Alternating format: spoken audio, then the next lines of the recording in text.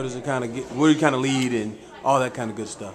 I mean, I'm just here to support. You know what I'm saying? DTP has been like family to me, and you know, it's just always a good thing to be here and be a part of their weekend and things that they have going on. We actually had a brunch this morning with a group of young women and men, and we had a few other people in there that help speak to these young people to empower them to grow and be better in life. So, you know, it's amazing, man, the weekend that they put on, and I just love being a part of things like that.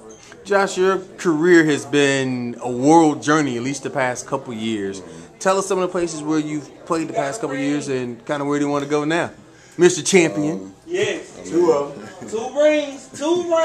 One of them overseas.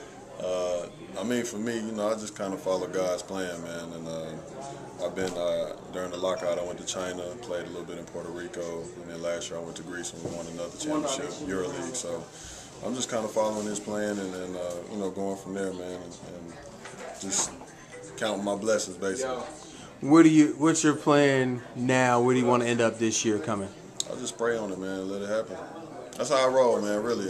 I'm just, like I said, I'm just thankful, man. Hopefully, you know, something to work out here so I can be, you know, with my family and be a part of things that's going on here. But, you know, I'm willing to do whatever I have to do. Playing overseas, playing in Europe, what's the biggest difference in the European game from the NBA game?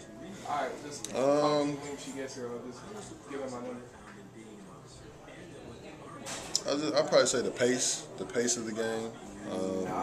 Where you trying to play? The team I was with, the pace that we played on was extremely fast paced. You know, like college, like defensively showing hard, doing things like that. They want you to take off, sprinting, and I mean it was just, you know, very fast paced. And you know, as far as the difference between that and the NBA, it's a lot of reading and a lot of things going on. You know, there are times when you go fast, and then there are times when you slow down and take your time and be patient. So that was one of the things that was extremely different than what I was used to.